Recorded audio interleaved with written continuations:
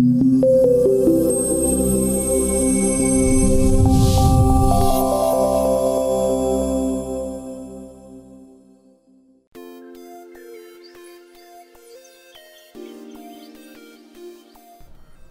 from Eastern CCTV. In this video we're going to go over the system module for the Titanium series NVRs. Under our basic settings tree we have our general settings, in which we can name the DVR. We can put the number of the DVR, which allows us to modify the IR channel for remote controls. We can also select our language, our video format, and our resolution.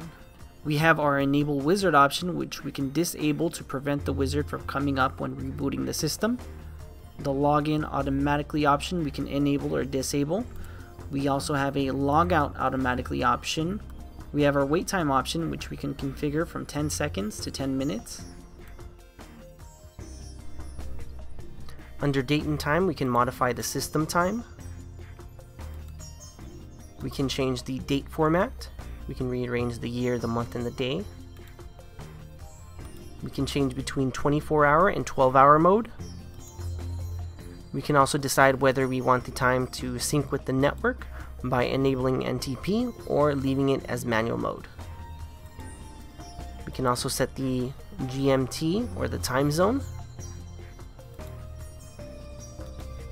Under Output Settings we have the option to set up predefined displays. So here we can change our channel layout, and we can drag and drop individual cameras, or we can drag and drop single channel sequences if we have created it. Under Maintenance we can search our logs. We can change our types from alarm, operation, settings, and exceptions. We can also modify the start time and the end time for the logs that we are searching. Under Factory Defaults we can factory default the unit. Under Upgrade we can perform firmware upgrades if we have firmware files on the USB drive. Within Backup and Restore we can create a backup if we have a USB drive connected, and we can also recover previous configurations. The information section is going to give us an overview of the system. Under Basic we have our device name, our model, our video format, our hardware, kernel, firmware, and serial number. We can also find here. Under camera status we can see the status of cameras that are added to the system. In this case we see that our status is online. We have no alarm, but we do have a record exception. Under alarm status we can see our various alarms from alarm in to alarm out, motion, and exceptions. If we check out our alarm in, our sensor 4 is actually going off right now. Under record status we can see our list of our cameras. We can see the status, the frames per second, the current bit rate, resolution, and the type of record that is currently active. Under network status we can see our Ethernet information, such as our IP address, our subnet mask, and our gateway.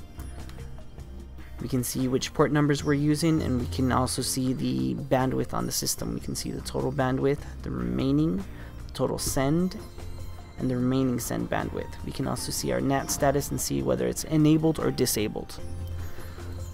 Under disk information we can see our disk, the capacity, the status, the source, and what group it belongs to.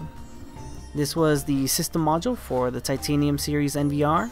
Thank you for watching.